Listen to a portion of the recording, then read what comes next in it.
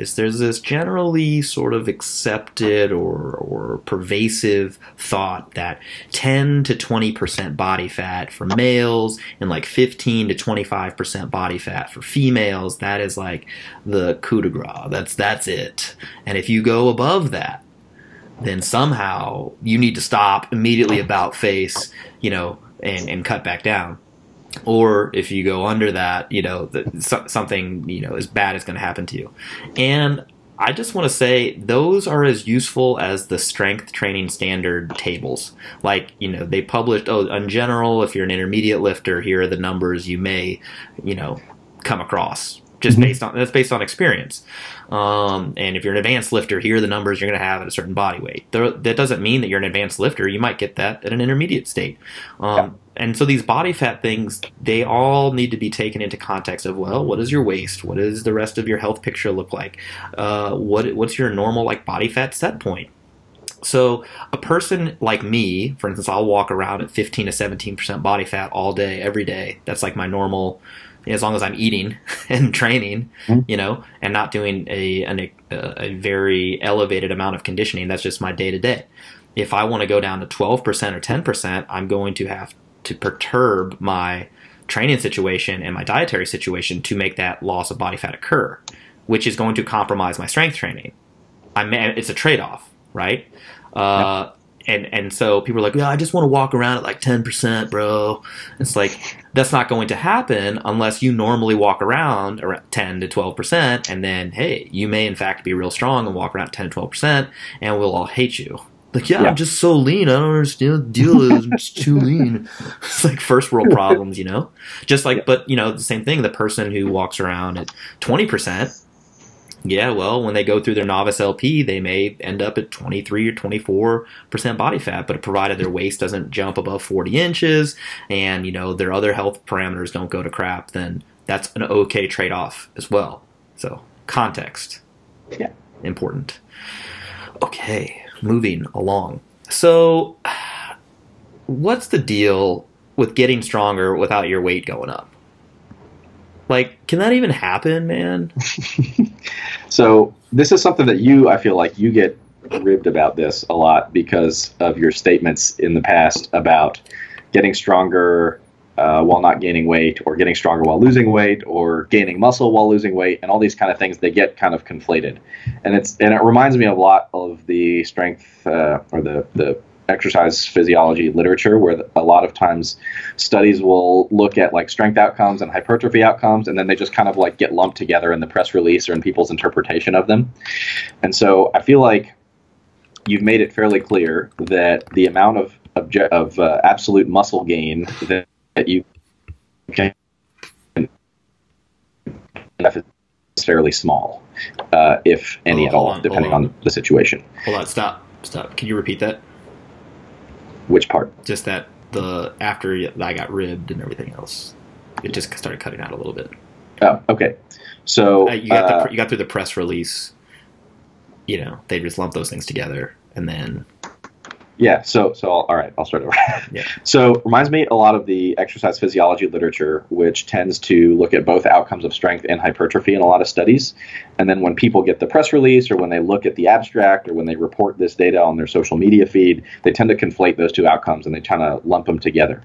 And so it's important to differentiate the two, because there's different implications in a lot of these studies. And you yourself have talked a lot about how the amount of absolute muscle gain you can achieve in the context of a caloric deficit is very small.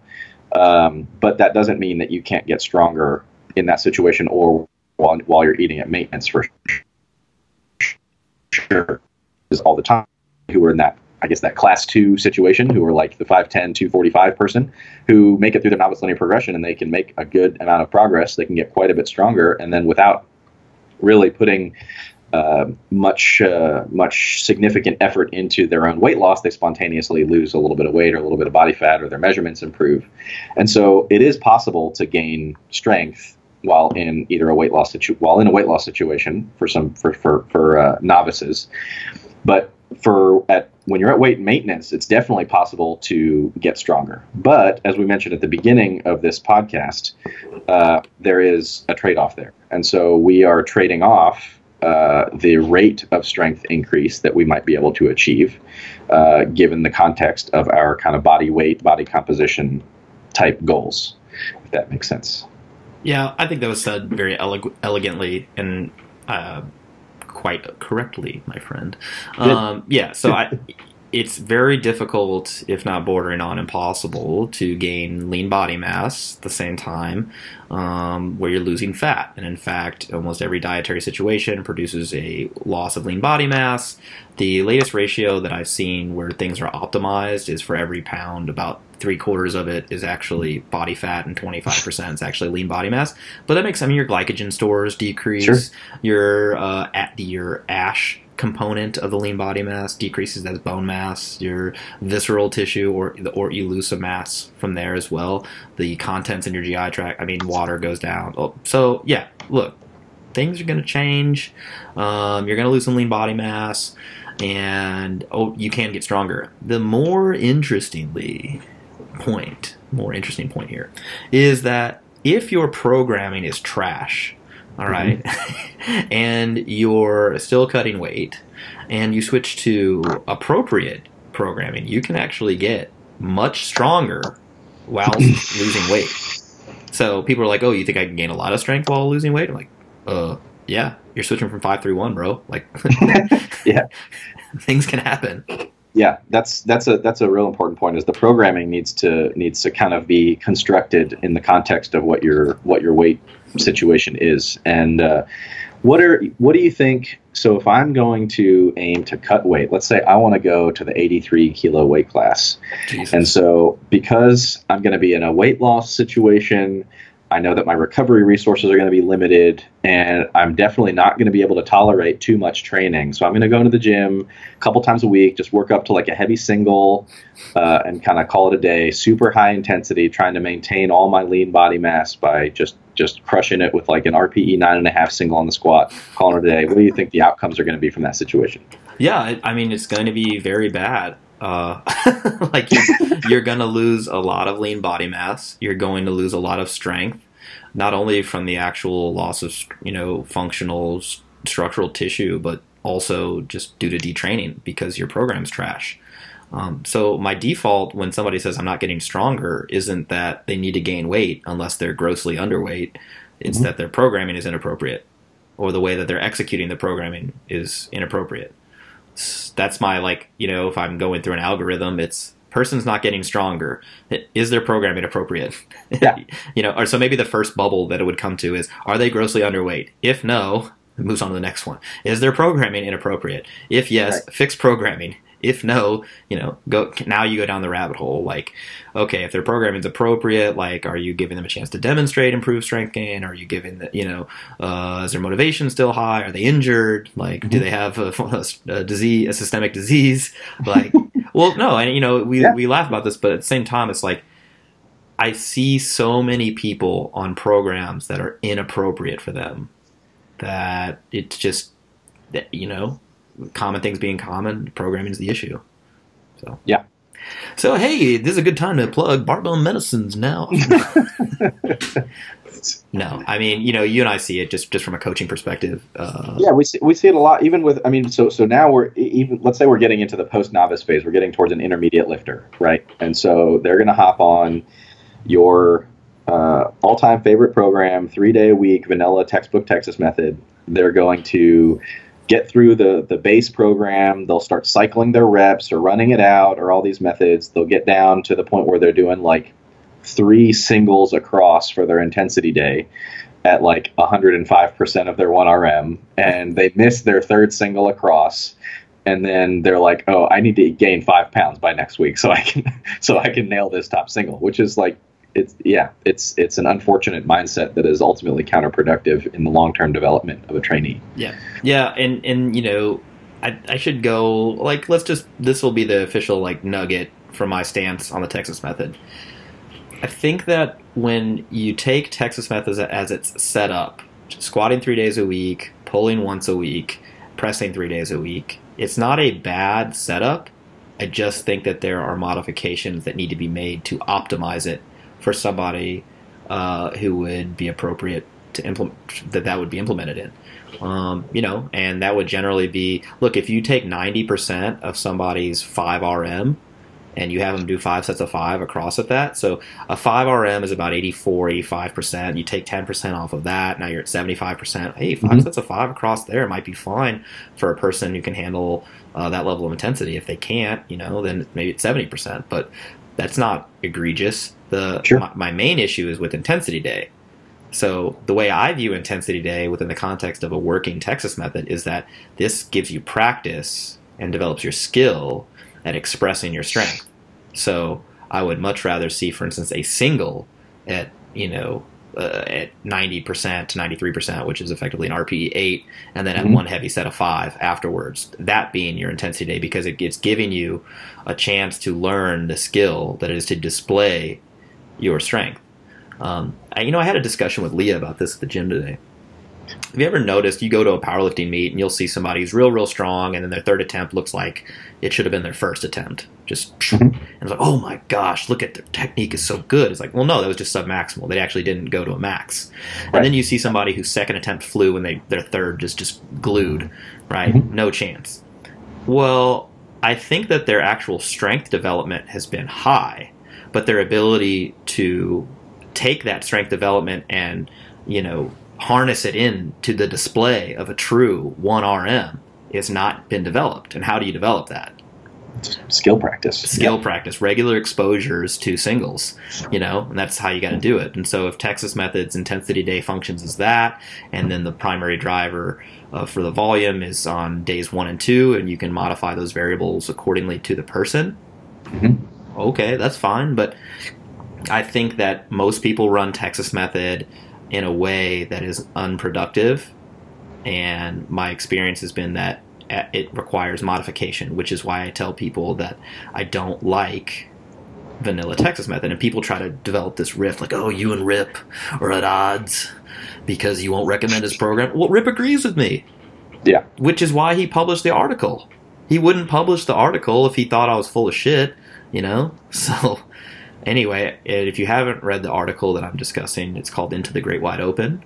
It makes a case for why Texas Method may be suboptimal originally, because it's a reduced amount of volume compared to the starting strength novice progression. So if you're moving on and you know that you need more volume, likely, since that's like the highest correlated training variable to improve training outcomes, then why would you go less?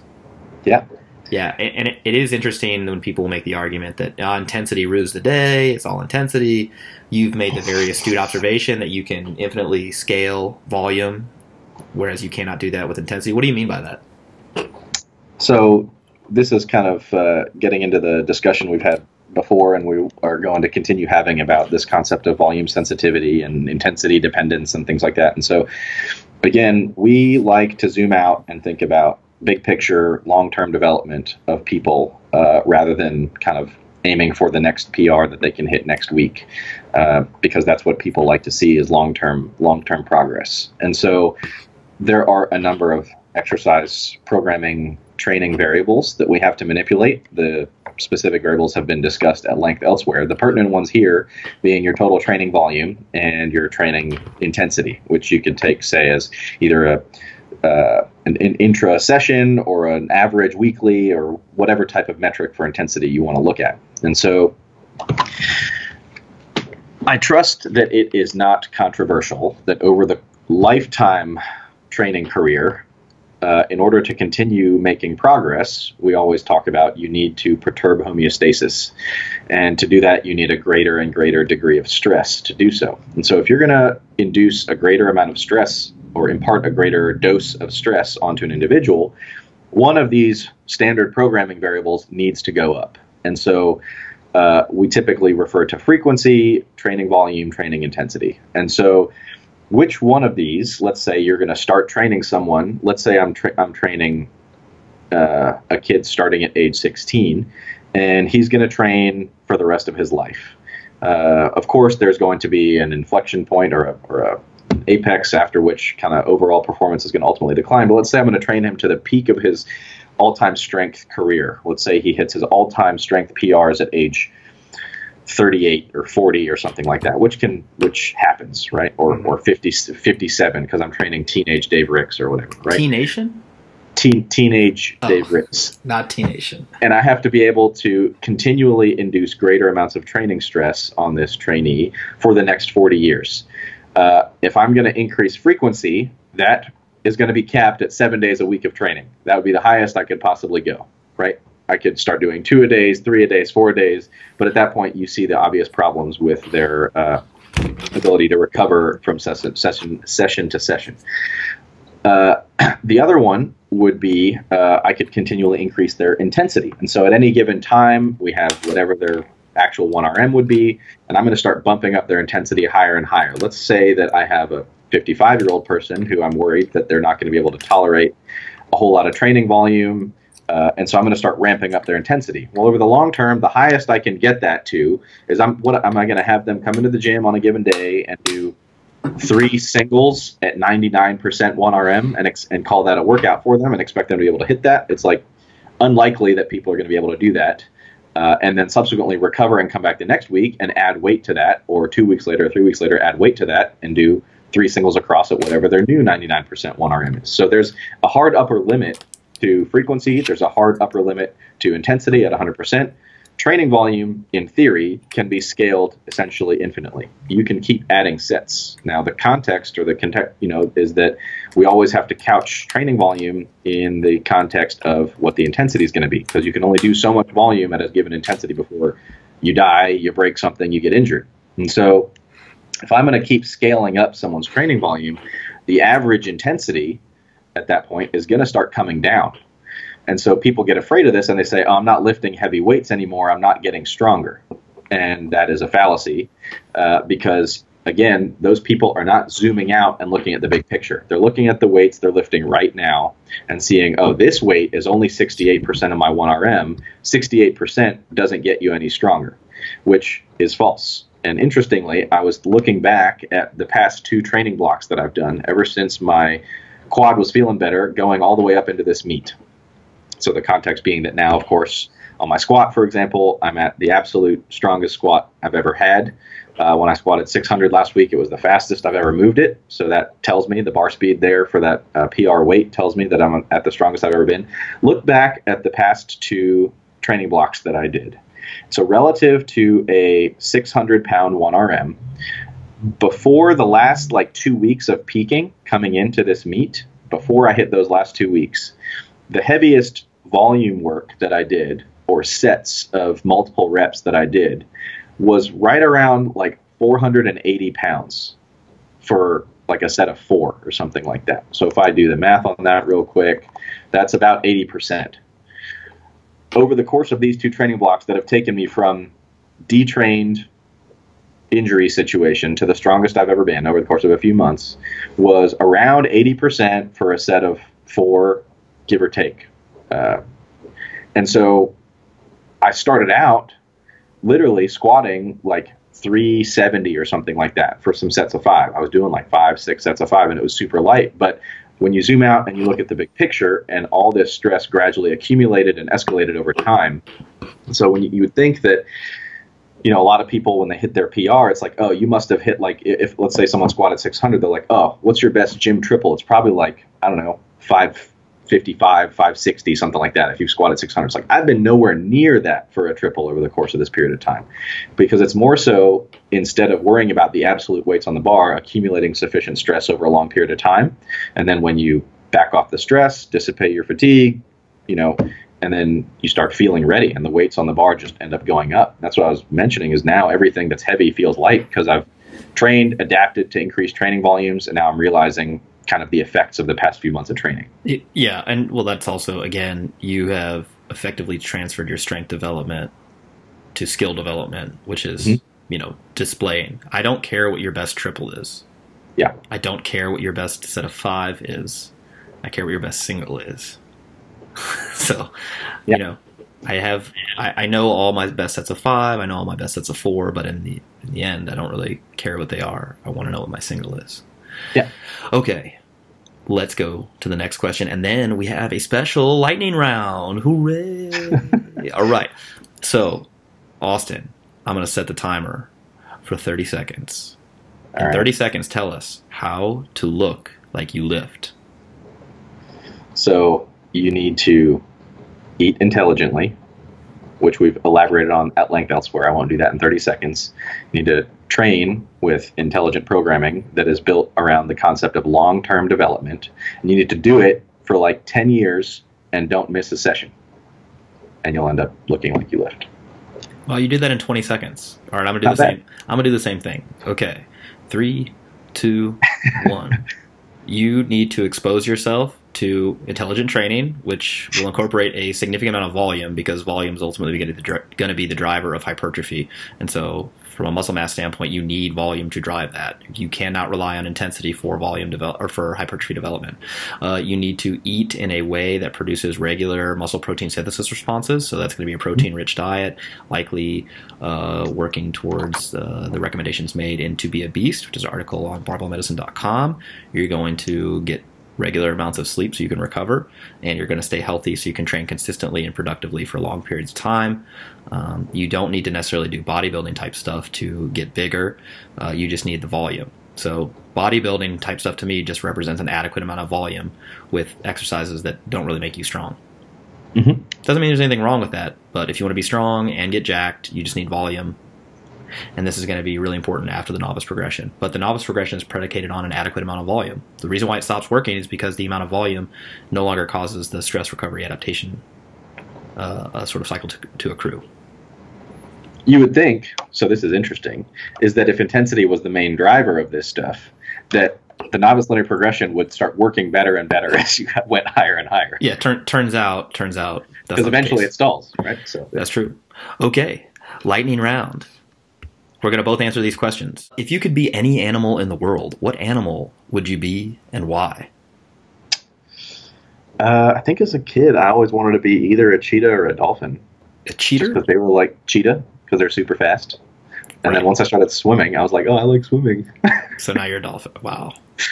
But cheetahs are badass. All right. So if I had to be an animal, I would be an owl. And I like the owl for a handful of reasons. One, they're nocturnal. I feel like I am. Two, they get to move. They have a high degree of freedom with their neck, so they get to see everything, which I feel like I try to see everything. And the reason why is because they have a specialized odontoid process, or DENS process. The DENS is the embryological remnant of the C1 vertebral body that fuses and becomes a part of C2. Well, they have a specialized one, which allows them greater range of motion. So there's an anatomy tie-in. I'm a super nerd. Also, the owl was the main star of the Blow Pop commercial. How many licks does it take to get to the center of Tootsie Pop? Yeah. Ask Mr. Owl. All right. What was the last gift you gave someone? I can't remember, man.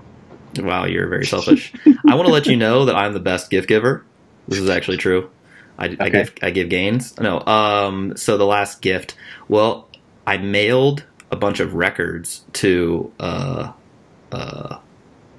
Suzanne, because I found there's like an exorbitant amount of record stores in Santa Cruz. So I found a bunch of Chicago records and also Drake Take Care on vinyl. Nice. So I feel like she needs that. Prior to that, I'm really big at giving people like little journals. I do that little journal thing, like write a yeah. And so whenever you see #Fitspo by somebody who knows me, they probably wrote it in a journal before they posted it on Instagram. All right, let's see. What was the last thing you watched on TV, and why did you choose to watch it? The last thing I watched on TV, I think, was the first couple episodes of the new season of Narcos. Ooh, yeah. Season 3 is great. I finished it all. We have not finished it. Okay, I won't no spoiler alert. All right. Have you watched Westworld yet? I am 9 episodes deep into Westworld, and my brain is actually exploding. Good. Okay, very good. Yeah, I chose it because people were trolling me about not watching it. Yes. All right, let's see. Originally, Austin, what did you want to be when you grow up? I have a home video of me from Christmas of like 1991 saying that I'm going to grow up and be a doctor. So that's pretty much been there all along. Wow. And then The alternative plan was when I was growing up, I played a bunch of sports. And so every time I played a different sport growing up, I was like, I'm going to be a professional this, whatever I was at the time. So those were plans B, C, D, and E, which obviously didn't pan out. So. I wanted to be an engineer. I just wanted to draw stuff and like make stuff. Got it. Cool. Yeah. I also wanted to be around dudes a lot. So I don't know. All right. Last thing, and we're going to wrap this guy up. All right. Teach me something I don't know in the next 5 minutes. Ooh, what's up, Daddy? You know how bad I am at these goddamn rapid fire no prep things. You go first. Maybe it'll trigger my memory to teach you something. Well, there's a type of fish called a black hamlet fish. All right, and they switch genders. So it'll be like a male and a female fish just floating around. I assume it's like Finding Nemo, you know. And then they reproduce, and then they'll switch. There's more. It costs more resources to be a female. So then they switch periodically to pass on their genes to the next generation. And if somebody is a male for too long, they don't, become a female. Then the other one will stop participating and cooperating. It's like a tit for tat sort of. Game theory kind of going on there. That is super bizarre. Well, that was off the top of my head. Yeah, That's I don't have there. off the top of my head things, so I'll find something to teach you next time. All right, you've heard it here first. Baraki's going to teach us something next time on episode